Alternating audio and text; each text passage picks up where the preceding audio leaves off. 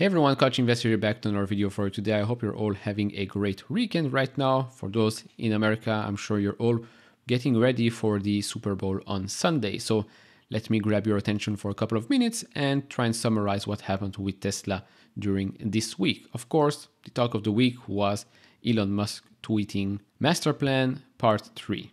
The path to a fully sustainable energy future for Earth will be presented on March 1st. The future is bright. Of course, you've all seen this picture by now. It's also in the thumbnail.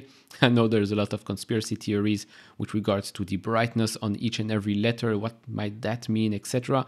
Of course, if you zoom in, you can see the castings here in the background, most likely single casting for a Model Y. A lot of people are talking, maybe this is for a Model 2. I don't know. I guess we'll have to wait. But with regards to what might be announced on March 1st, to be honest, I don't think they'll announce many products. I think they'll mostly talk about their own roadmap, maybe a bit more focus on the energy side of the business, and I think investors and analysts would enjoy that. Of course, would enjoy if they suddenly announce a Model 2, but to be honest, I don't think this is something you'll announce in an event like that, and certainly not right now, where we're still dealing with a tricky macroeconomic environment where, well, there's still Model Y, there's still maybe a Model 3 refresh. Of course, there is Project Highland. Let's see if we get some more information with regards to that. But it will, in my opinion, be more about the energy side of the business.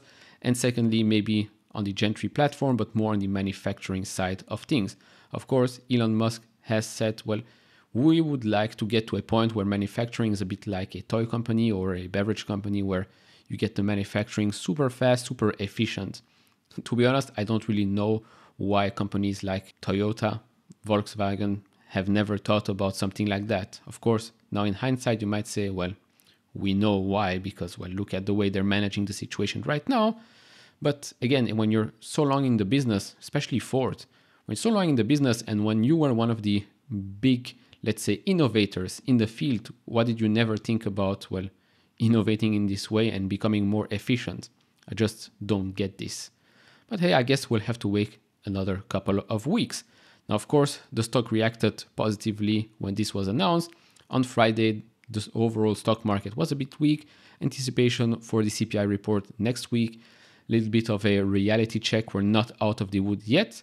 Let's see if that report is positive or negative. Now, before I continue even further, if you enjoy this type of videos, do leave it a thumbs up, subscribe if you have not, and I would really appreciate it if you check out the link down in the description and in the pinned comment to get the top 10 best stocks to buy now, or go to fool.com/couchinvestor.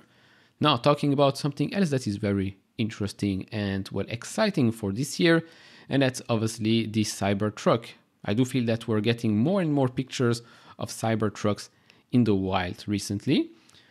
Now, of course, I'm sure you've heard, and I'm sure if you zoom in, you can actually see that the picture, I wouldn't say it's manipulated, but it's taken in a certain angle where in this frame right here, the Cybertruck doesn't look as big as in another video is another picture. In this one, it actually looks a bit more, I would say, compact, but less big than usual. You can see the mirrors here on the side. You can see the wipers here as well. The wheels, quite nice. I mean, it's interesting that we're now getting more and more pictures of Cybertrucks out there as we're nearing closer to production, not mass production, but production. And I don't know why I've heard or I've seen someone talk about, well, 300,000 Cybertrucks in 2024. I mean, I'll be happy if I first see 1,000 Cybertrucks on the road. Let's start with that. Then I'd like to grab your attention when it comes to California. The New Car Dealers Association releases fourth quarter 2022 auto outlook. Now, if you scroll down here, and then we're going to have a look at a graph in just a second, but you can see here Toyota remained at the top of California's market share in 2022 at 17.3%, followed by Tesla at 11.2%, Ford 8.4%, Hyundai 7.9%, and Chevrolet at 6.8%. Interestingly, Californians' appetite for Tesla vehicles is much larger than the nationwide average, which accounts for only 3.5% of the brand market share. Remember, California, a very blue state, so yes, Elon Musk is hurting the brand. Yup. Anyways, continuing here. The Tesla Model Y was the top-selling light truck in 2022 with 87,257 registration, 7.6% of the market share. The top-selling passenger car model in the state is the Tesla Model 3 with 78,934 registrations. Now, if we go and look at a graph, we can clearly see here hybrid electric vehicle market share in 2022 is 31.1%. That's up from 23.4% in 2021. Now, if you look at electric, that has been going up very, very fast. If you look at hybrid, excluding plugins, has grown, but not that much. And if you look at plug-in hybrids, well, that has actually decreased year over year. Now, with the numbers I showed you before, here's a maybe better visual representation of the top-selling passenger cars and the top-selling light trucks. Well, Tesla, again, dominating. Now, moving on to China. So we've got here some numbers by Moneyball. So Tesla made in China January retail. So Model Y, 14,184. Model 3, 12,659. Now, he also gave us the wholesale number for January. So for Model Y, that was 40,903. And for the Model 3, 25,148.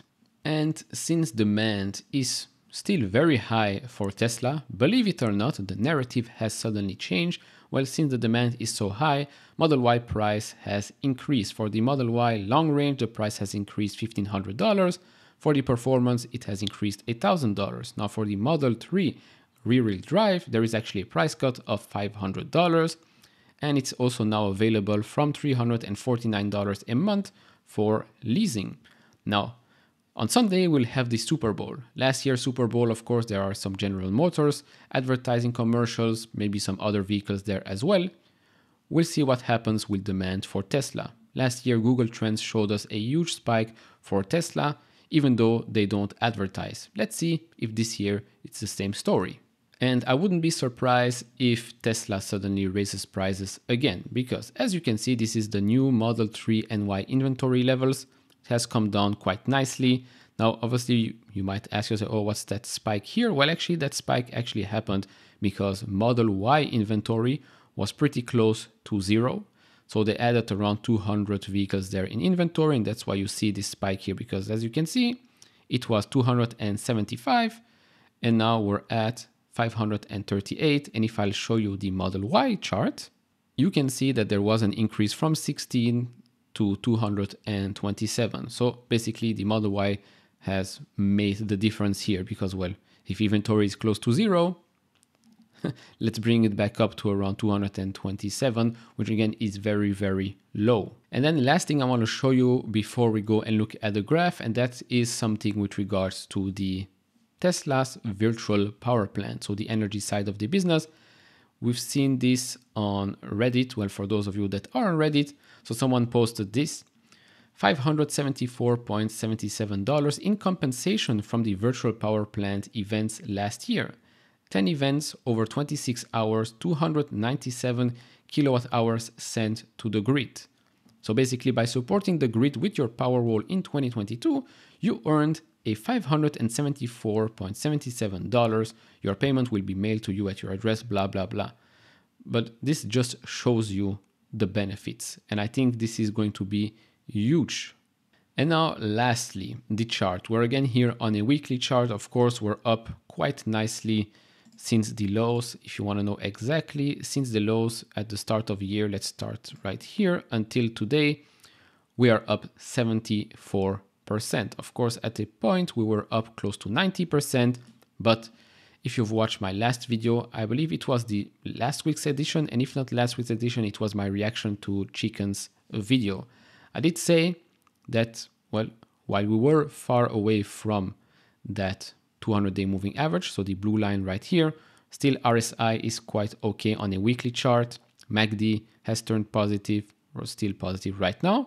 I did say that we should be watching out for the 200-day moving average.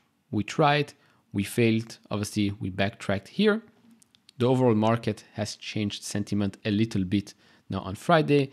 Next week we have CPI report, so again, the sentiment might change negative if the report is bad, which means suddenly if, let's say, inflation has accelerated again, or if the downtrend continues, then the market will be a bit more happy. Now, On the daily chart, here you can clearly see what happens, right? We tried to go at that 200-day moving average, got rejected, 2 red candles.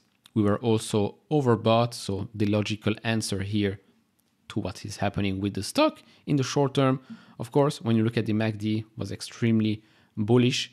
Now, I'm not going to say we're going to go down, down, down, but yes, of course, if you're looking for gaps, you can find one right here at around $150, $160. Are we going to fall this low? I don't know. If we are, fine, I'll have to add more shares. If not, then not. And so to conclude, that's what's been happening with Tesla this week. Of course, there's more excitement ahead of us than behind us. I think March 1st will answer a lot of questions and maybe might raise some questions as well. But currently, of course, the stock during 2023 has gone up extremely fast. I've said this before. We were due to a little pullback. If that pullback will be another 10, 20%, I don't know. I don't really care. I'm in it for the long term. Of course, do share your thoughts down in the comments below. Are you trading Tesla right now? Are you holding? Do you have some extra news you want to share? Let me know down in the comments below. And if you enjoy this type of videos, leave it a thumbs up, subscribe if you have not, and I'll see you all in the next one. Bye bye.